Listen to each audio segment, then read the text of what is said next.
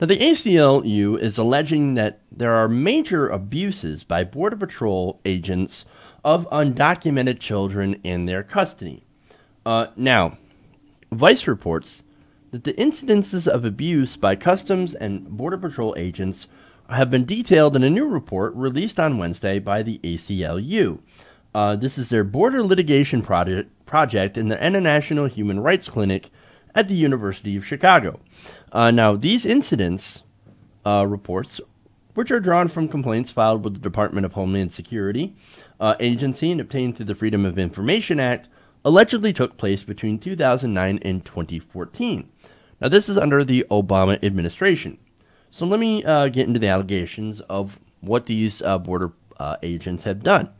Now, it gets into the story of one 16-year-old immigrant who was waiting in her cell. She had a child, and she said that a Border Patrol agent had stood in the hallway of her cell and said, quote, "Right now, we close the door, we rape you, and fuck you."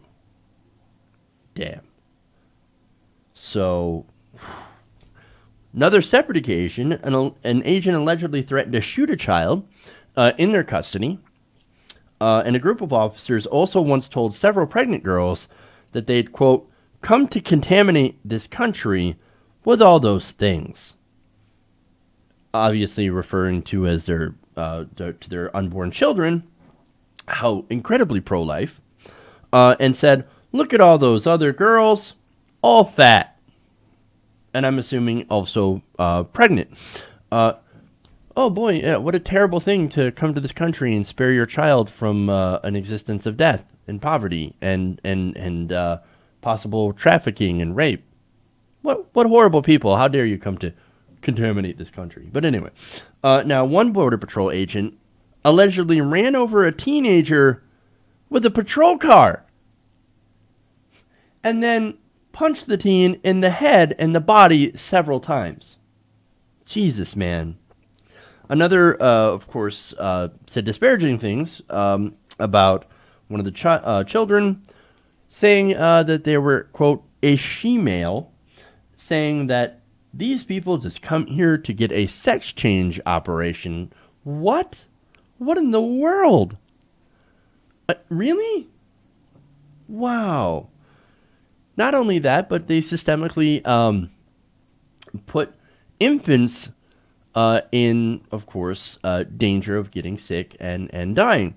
One doctor had told a minor who had recently given birth to keep her premature 4-pound baby away from other people. Okay, that's the doctor's orders, right? So what did the agents do? The agents placed the minor inside a dirty hold room for 2 days. Now, the room was full of garbage and people who were sick. Oh, again, super pro-life, aren't you guys?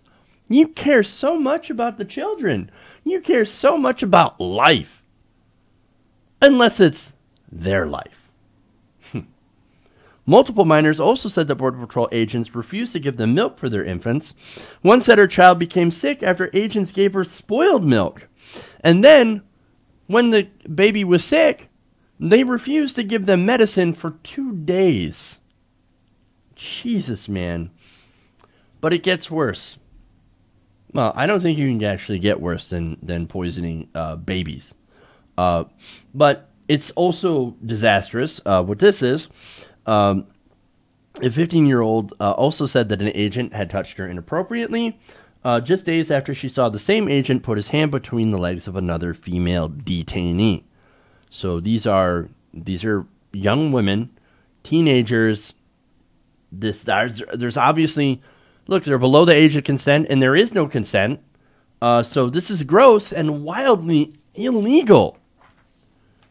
I mean, 15 and 16-year-old, right, being sexually assaulted or just plain on assaulted with no care given to people who are carrying children or have infants. I mean, this is terrible. It's horrifying.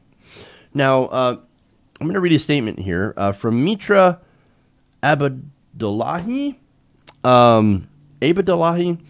A staff attorney with the Border Litigation Project in the ACLU of San Diego and Imperial counties, she wrote a blog post accompanying the report's release, and in that she said, the record showed that the leadership at Customs and Border Protection were well aware of the allegations of unlawful child abuse.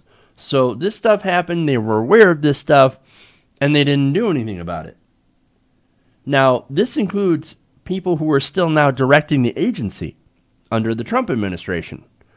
Yet there is no indication that any individual official was ever held accountable for this abuse. This was under the Obama administration. Now it's under the Trump administration, and you can't imagine it getting worse. I mean, look, again, I can't imagine it getting worse than this. This is the worst of the worst. Now, these incidents, Abdullahi wrote, are part of a pattern of physical, sexual, and emotional abuse by Customs and Border Protection officials against child immigrants that existed long before President Trump emboldened the agency by unleashing its officers to enforce his draconian immigration policies. Now, here's the thing, right, about that.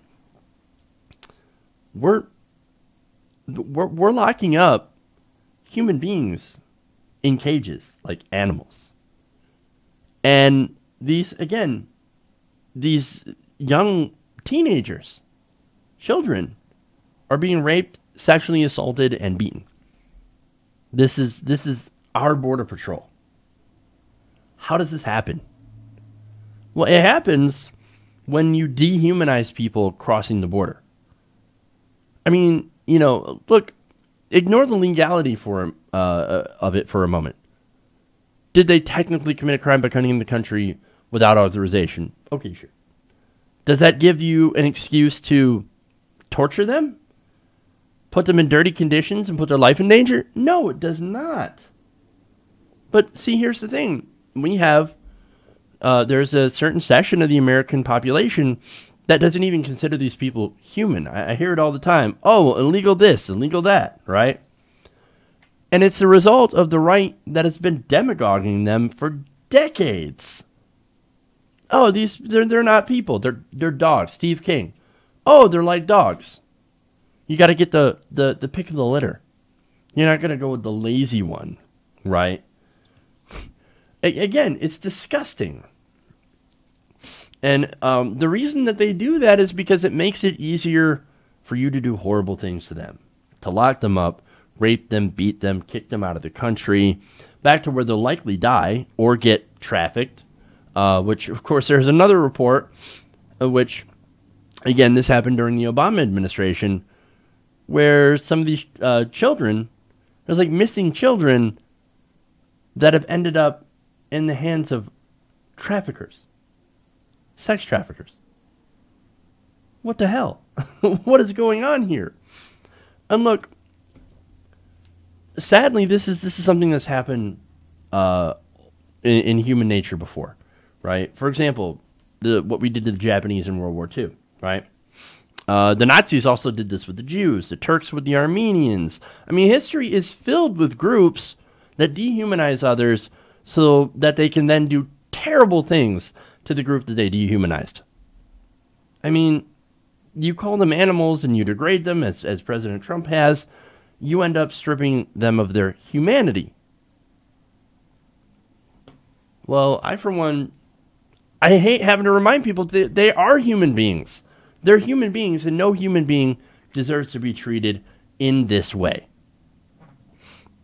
Now, that doesn't mean that we have to let everyone in, of course. That doesn't mean we shouldn't have a system of immigration in place. In fact, we should have an immigration system in place, but also we should acknowledge that these people are human beings and have and deserve basic human dignity.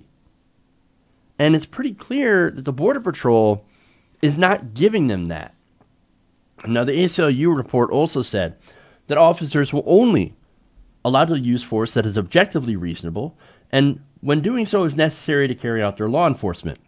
They're also instructed to treat all individuals with dignity and respect.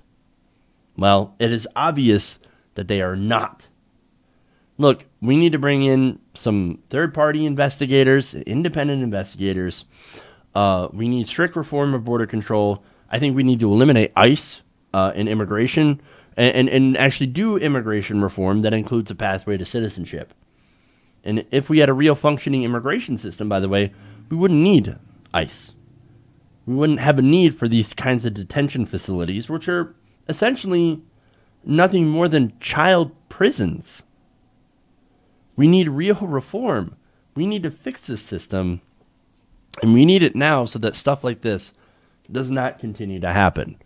Now, unfortunately, there is a section of this country that is more than happy to let stuff like this happen because, again, they don't believe that other human beings are deserving of human dignity if they don't look like them.